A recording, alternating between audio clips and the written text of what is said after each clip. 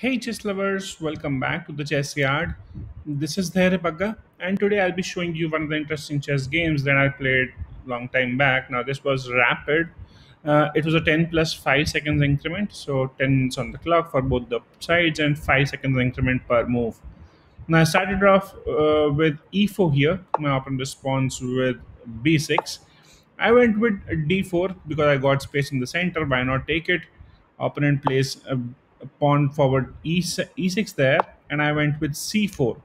Again, going for the center as much as possible, developing all my pawns, pushing all of them towards the center.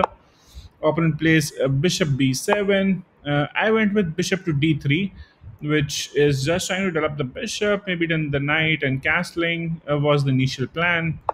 Here my opponent plays d6, trying to make sure that opponent can develop the knight. Now, knight has a flexible option of developing either on c6 or on d7 as well.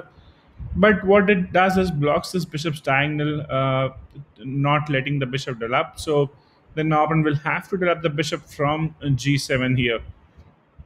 I went with knight c3. Opponent plays knight to d7 as we were expecting, because that pawn forward move had created a vacancy for the knight.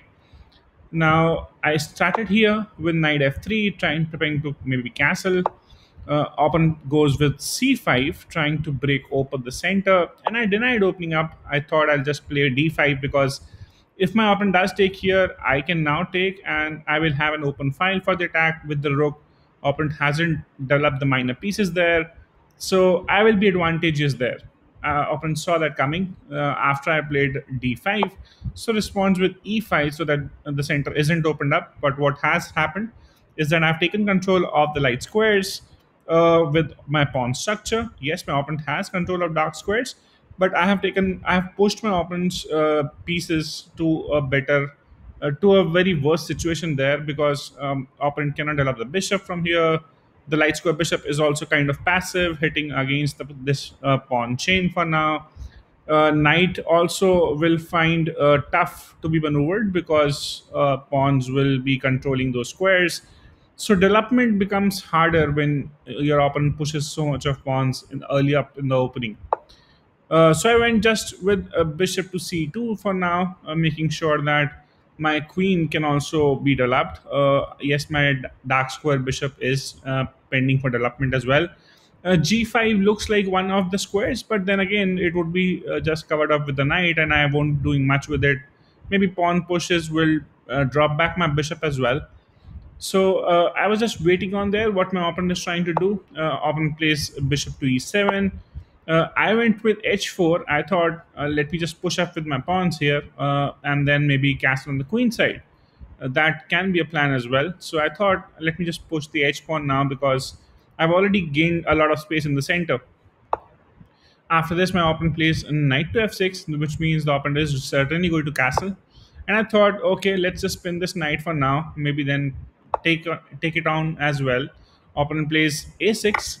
I took on the knight. Opponent takes back with the knight, and here I went with bishop to a4.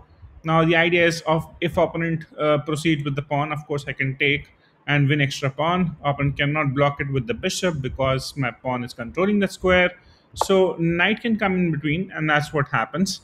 Now I can put my bishop onto c6, but then what happens is, after my opponent does take, I have to take back with the pawn, and what happens is my beautiful control of the center goes away, because the central pawn will be lost, and then once it's already on c6, it can hardly be pushed ahead as well, because queen and the knight or some other piece will grab this up eventually.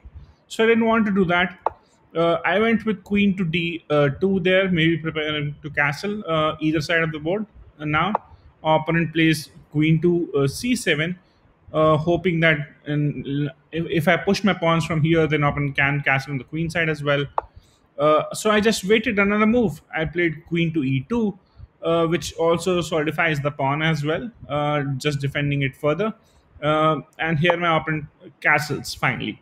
And as soon as the castling happens, I began up with my g4 pawn now. Now both the pawns h and g will be marching down the king there and trying to attack and break open from the king side. Here my opponent plays rook to b8, making sure that the bishop maybe can be pushed backwards and then pawn forward, so that if some trades happen, opponent will have the rook as well lining up. I kept on pushing the pawn as planned. G5. Opponent plays pawn forward. F6, forcing me, asking me if I want to take, because if I do, opponent can take back with the knight or the bishop, and opponent will be happy doing that. So if the opponent is happy doing that, you don't let the opponent do that. I just push the pawn forward. G6, which forces him to not capture and push it forward, because if you again capture, that's bad.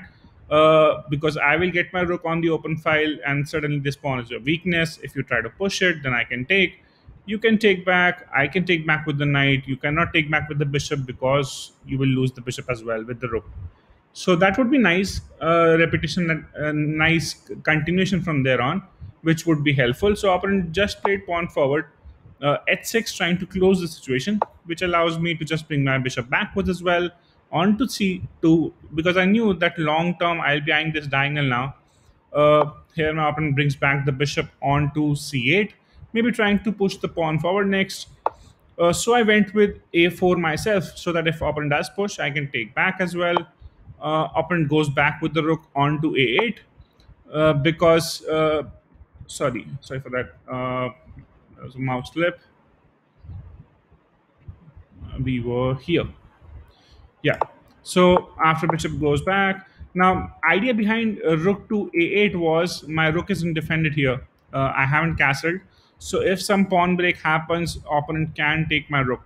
That was the idea behind moving the rook to a8. I just pushed my h5 pawn, so that my pawn structure is pretty solid here, and king would have got hardly any space to be moving from here on. Opponent goes back with the knight now onto b8. I went with knight to h4, trying to push my knight onto f5 eventually. Opponent plays bishop onto d7, and here I went with a knight to f5, asking the opponent if he really wants to take. And opponent took that, which was the best move as well, allows me to take back with the pawn. And now if you see, again, I have taken a lot of control of the king side with my pawns. Center pawn is still controlling a lot of stuff. So I have gained a lot of space in the opponent's territory, and that's why white is advantageous here. Now, if you're liking this video till now, I do hope that you have subscribed to the channel already. If you haven't, please do. That helps me increase the subscriber count, and more people can watch the videos. Plus, if you press on the bell icon as well, you will be notified on a daily basis, because I do put up one video daily. Now let's go ahead with this game. Opponent plays knight to d7, and I castle now. Yes, it's very late to castle in the game. Ideally, people do castle very quickly. But if you see here, I just wanted to double up, like connect my rooks as well. Also, the structure here is very much closed, so there is no attack going to come. Yes, my king is not kind of safe here. If you see, there's no pawns protecting my king, but there's no attack going to come because I have pushed all my pawns already. So my king is pretty much safe there. Here my opponent plays a rook to b8, trying to maybe push the pawns finally, but hasn't yet done. I went with f4, asking my opponent if you want to take, you can, because that's anyway a double pawn for me. If you do take, I take back with the rook. I'll be happy to do that. Even your bishop would be undefended if you just take it. I don't even need to capture the pawn first. I can capture the bishop. So that's another threat. And if you don't take, I am taking it for sure. So opponent goes back with the bishop onto f8, which allows me to take. So I can take as of now, but then opponent can put the rook as well in the center. So I thought, let me just improve my position first. Let me shift my focus in the center now, because the center is going to break open. So I just got my rook onto d1. Opponent gets the rook onto e8. Here I shift my queen onto h2. Now I'm still trying to take control of the square. I don't want to lose that. Also, I'm allowing to take with the rook. If an opponent takes, I can take back with the rook, so not a threat. Opponent can never push this pawn forward, because there will be two attackers to it and only one defender for the opponent. So opponent just plays a rook to b8 there. I went with bishop to d3, and that's a slight kind of a maneuver which defends my pawn as well eventually. Also defends the c4 pawn with the bishop, so that if pawn breaks happen, I will be in control of it as well. Opponent plays rook to b7, maybe trying to develop. Here I just went with queen to d2, kind of a waiting move, still hoping and wanting to see what my opponent is trying to do. You don't need to break open situations every time. You sometimes just hold on, because your opponent is also bound to do some mistake. You just hold on tight and wait for the right moment. Opponent gets to double up the rooks. Now plays rook to b8. I play b3 there, so that my pawn structure is solid. I don't need to bother about what's happening. Opponent plays bishop to e7, and here I just got the other rook onto e1. Opponent goes back with the bishop, trying to just waste some time. And here I thought, let me just improve the position of my rook. So rook comes to e4. Now I'm trying to double up with the rooks on the e file. Opponent gets the rook back in the center by rook playing to e8. I double up. And now opponent gets the other rook also onto b8, maybe trying to double up here by himself, uh, just trying to plant both the rooks on the e file. I thought I'll just bring back the bishop. Opponent tries to double up on the e file as we thought, and I thought, let me just put my king up.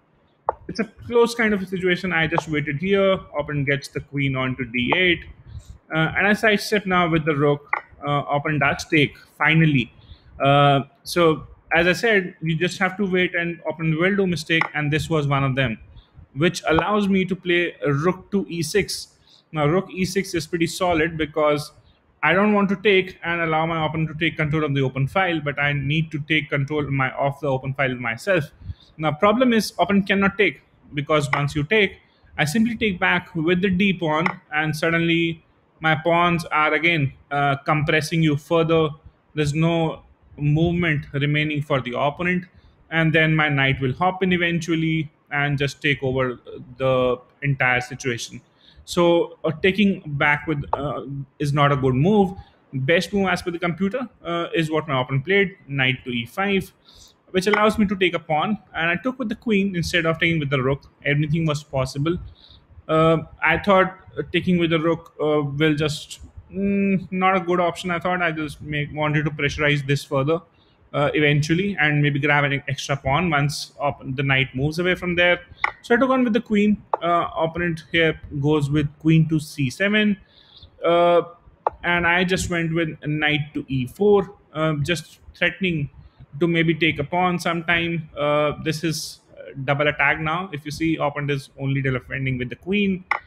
So opponent decided to take the rook, which is again bad, because this time I'll not take with the d pawn, I'll take with the f pawn.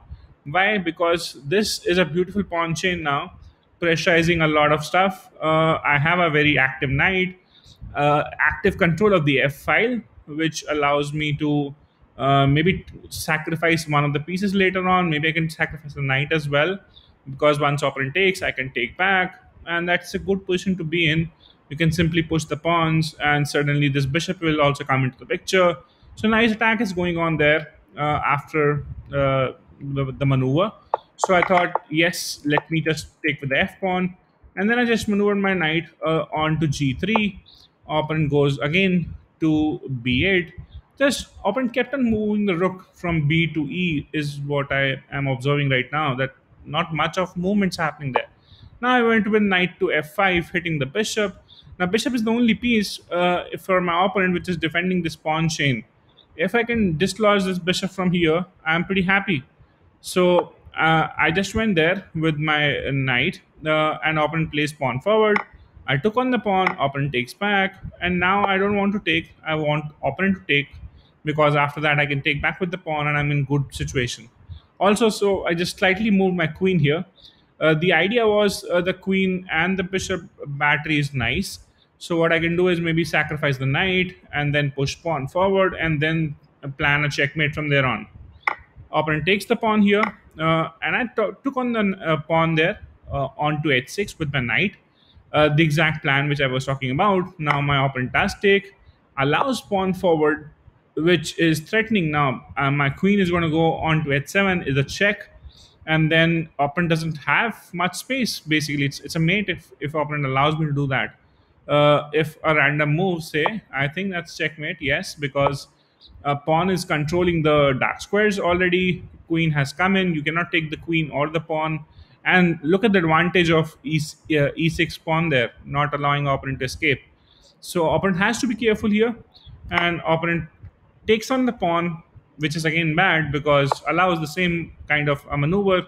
Queen to h7, the wonderful battery working out, cannot be taken. The only move king has legally is to go on to f8, and there comes mate in one from h8, leaving the king miserable on the last rank. Nothing what my opponent could do against this strong pawn attack, starting from the beginning till the end. This pawn chain was nice, pressurizing my opponent all through, and yeah, it felt happy winning this game because there was a complete control throughout in this game. I hope you enjoyed the video. Do let me know your feedback. Keep watching and sharing. Do subscribe to the channel if you haven't already by now, and I shall see you tomorrow with some interesting and instructive content like always. Thanks for your time. Take care. Bye bye.